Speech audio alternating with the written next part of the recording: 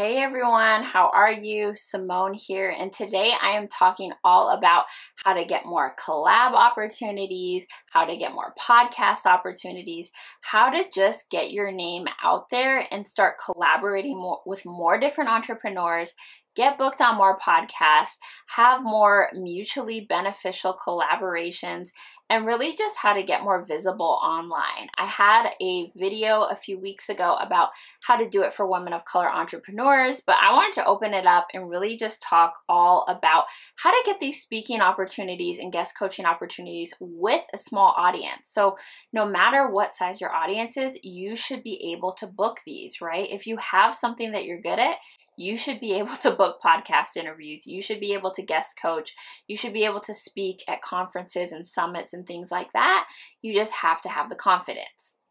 So if you're new here, my name is Simone and I am a business coach. I am a business and diversity and inclusion coach. I really specialize in creating inclusive environments for people, for female entrepreneurs actually, and I also focus on elevating and really helping women of color entrepreneurs get seen and visible. But you guys, these tips you can take anywhere, and this is the channel if you really want to be seen, be visible, learn about passive income, and just build an inclusive environment if you're a content creator, a coach, or an entrepreneur. So let's get started. So introduction-wise, you're like, well, why are you the expert and the authority on, booking podcasts, doing all of this, booking guest coaching? Well, in the month of June alone, I booked, I want to say $6,000 in alone, $6,000 alone in guest coaching, guest speaking, summits, things like that. All of that in the month of June, I blew up. Yes, a lot of it was because a lot of white people started caring about diversity and inclusion, and I talked about that a lot. So there was that, but I also got a ton of opportunities, right? I also booked some really big podcast opportunities with like Tyler J. McCall, Amanda Francis, Slay Coach, Jamie King. Wait, is her last name King? I think it is Jamie King. No, sorry, Jamie, if you're watching this. But yeah, I booked a ton of really high-end, really well-known entrepreneurs on their, I was on their podcast, right? So part of it was me pitching, part of it was them asking me, et cetera, et cetera. So we'll talk a lot about how I got those opportunities and really practical steps that you can take to get to make your own opportunities. I don't say get your opportunities because I believe in you making them, right? So let's get started on some tips. The first thing before we get into anything is to get over yourself, you guys. If you have an online business or you're a coach or something, you have something that you're an expert in. So get over yourself and stop saying, I'm not an expert. I've heard of people turning down opportunities because they don't feel like they're qualified. That's BS. The online world is a wild, wild west, and you can truly just do whatever. I mean, you can't do whatever you want, but if you teach people, you get paid to do something, then you can talk about it on somebody's podcast or coach somebody on it, right?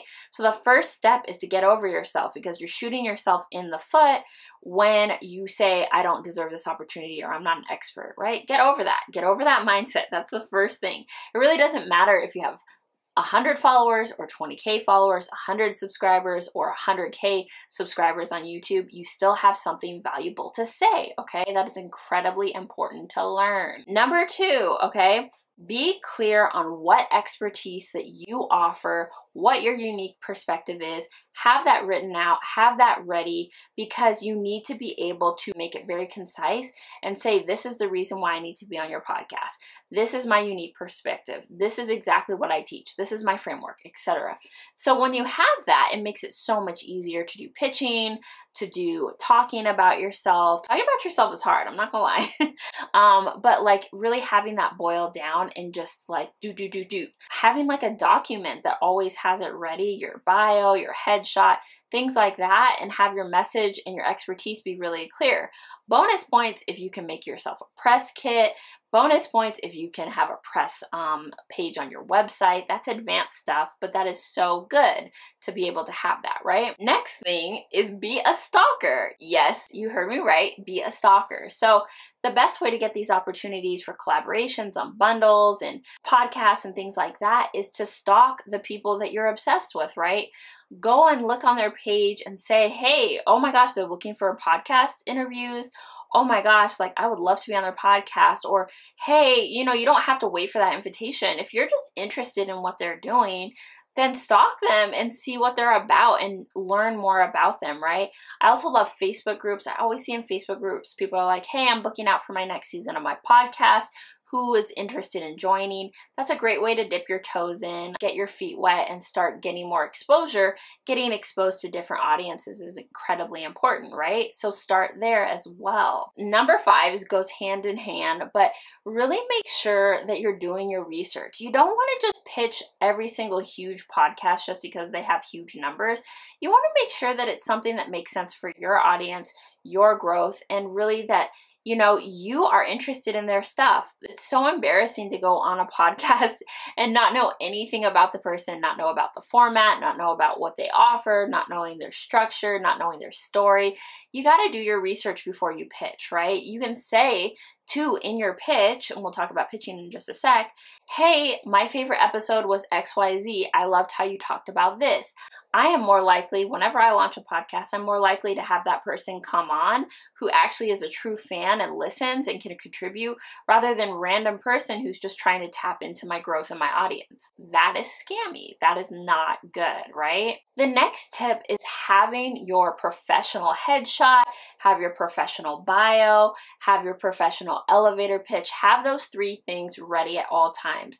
Before you pitch your podcast, it's going to be so annoying, or pitch to be on somebody else's podcast or guest coaching, guest speaking.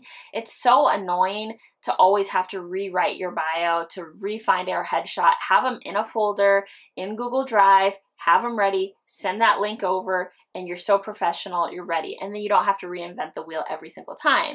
Also makes you very professional when you're like, oh yeah, I can just shoot this over to you right now versus here's 6 days in between where I'm trying to get my bio together and get my headshot and get my elevator and then I'm freaking out. Just have that ready, knowing even if you don't have any opportunities lined up, just have it ready, know that you're ready and have it lined up, okay? Next one. Don't be afraid to pitch your little heart out. I think this is so important, you guys. Be ready and willing to pitch. Like, be willing to pitch yourself. I think this is so important with entrepreneurs. You can't wait for the opportunity to present itself. I was lucky and I wasn't lucky actually because I was a freaking boss. But like seriously, I had a lot of people approach me, but before that I approached other people and said, hey, I'd love to be on your podcast. Hey, I'd love to guest coach. Hey, I'd love to guest speak. Is there any opportunities for that? And then it really worked out and they were like, oh my gosh, yes, I totally want to do that, right? So it's really important that you guys make the opportunities for yourself. I hate the woe is me entrepreneur, you guys. I hate that I never get asked to guest coach. I never get asked to be on podcasts.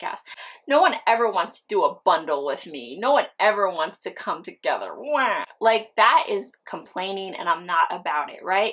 You have to make your own opportunities and you have to make sure that you're doing it, right? So I have my little sign here. You guys see my new YouTube background, but do it scared, right? It is scary to pitch. It is scary to do this, but you have to take matters into your own hands if you want to get more visible, you want to get in front of different audiences, and you really want to grow your platform, your YouTube channel, your Instagram, your Facebook. You have to do these things in order to get ahead. And that's just the bottom line. Side note as well, you can also create a customizable template that you can use for pitching.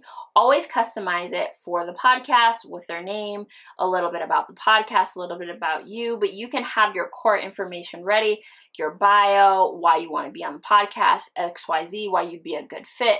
So all of that is super important and you can just stop reinventing the wheel and plug and play when you need to customize it a little bit. But you can have that template always ready so you can send it off to people when you do find a podcast that would be a good fit. Next thing, if you're pitching yourself to be on a summit or in a conference or anything, always have some sort of lead magnet or freebie or low ticket offer that is ready to give to the audience, because a lot of times what happens is you'll get asked to be in this thing, or you will approach them and they're going to be like, okay, cool, part of this summit or conference is for you to give away a freebie. You don't want to have to be making this freebie. You want to have this freebie ready. So it should be in whatever topic that you're an expert in. Have the freebie ready, have it like already pre-packaged up, have your course that you've already sold, have that ready and know exactly what you're going to offer. Because I personally have been burned. I burned myself essentially, because I'm like, oh my gosh, I don't have this offer ready. Embarrassing, right? So you want to make sure that you have that ready and you don't have to do extra work later. The next thing to remember is that exposure is exposure, whether it's a small bundle with a few other entrepreneurs with a small following, or if it's a small summit, or if it's a huge summit, like I'm speaking in a summit with a crazy big entrepreneur, like who knows Amy Porterfield, for God's sakes. I'm like, oh my gosh, I'm famous, right?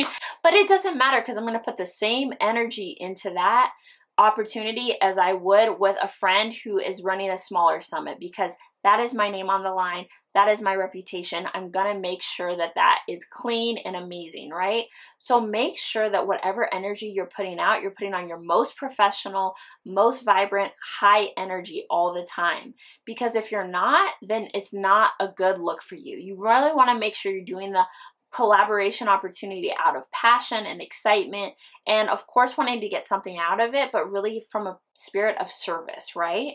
Okay, so my last tip is to make sure that if you aren't getting these opportunities, they're not coming your way, make your own freaking table. Like, make your own bundle, make your own collab. Collaborate with other entrepreneurs. Don't worry about them not saying yes. The right people will say yes, and people will be so honored and excited to work with you that you have to try to do it yourself. I'm going to probably launch a summit one of these days. I don't know if I'll do a bundle or a giveaway or anything like that, but summit has always been on my mind because I want to build a table for us, right? And us being women of color entrepreneurs. And so it's really important that you guys think of bigger than just, I'm not getting invited, I'm not doing this, blah, blah, blah, blah, I'm sad, blah, blah. You know what I mean? Make your own opportunities, make your own. So that's all I have to say about that.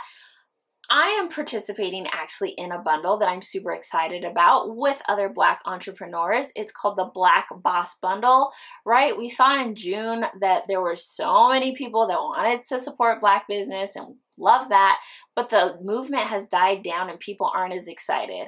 Well, now's the time to get excited. If you want to get access to my amazing Spicy Client Attractor course, which is actually normally $197, inside of this bundle with, I believe there's 8 other entrepreneurs, you guys can get access to all of our amazing courses on sales, Instagram, strategy. You guys want these courses. We are the best of the best Black entrepreneurs. I have to say so myself. But go ahead and click the link in my bio to purchase the whole bundle, all of these 7 courses for $97. It's a no-brainer, you guys. It's going to be so amazing. One of my favorite collab opportunities that I've participated in thus far. And you guys can do more collab opportunities as well. But go ahead and click the link in my bio and you guys can get access to that. It's going to hopefully not break the bank for you. I know $97 can be a lot, but it's a really great way of getting exposure to different Black entrepreneurs who really know their stuff, including myself. Hello. So if you guys want to support me, go ahead and click the link below and purchase that bundle. It's going to be fire and you can work through it through the rest of summer. So thank you guys so much for watching, and I will see you guys at the next video. Bye.